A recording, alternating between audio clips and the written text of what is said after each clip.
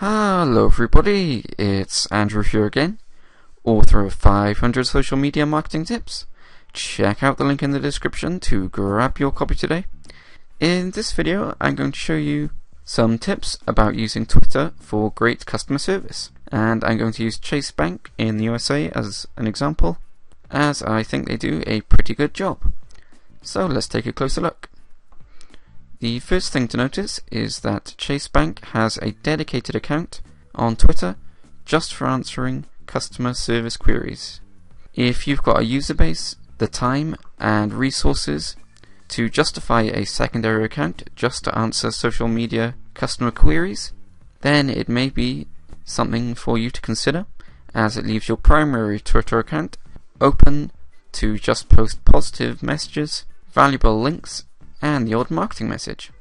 Second thing to note is that customers are told when the Chase support team is available to answer their questions. So we're here from Monday to Friday, 7 AM till 9 PM Eastern, and Saturday from 8 till 5.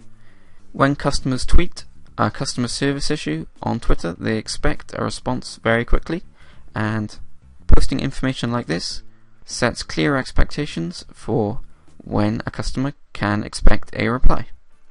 And finally, if you have multiple people tweeting on the same account, it's a good idea to let your customers know who these people are, as Chase has done in this case. So we've got photos of all the people who tweet from the account, and as you can see, when they write a tweet, they sign off with their initials. As far as customer service goes, people like to know that they're talking to an individual, and by showing who these individuals are and having them sign off personally, customers know they have a tangible point of contact and feel more reassured as a result. That's all for this time. I hope it helped. Don't forget to click subscribe for lots more social media marketing tips like this one, to give me a like if you enjoyed this video, and to check out the link to my book in the description below.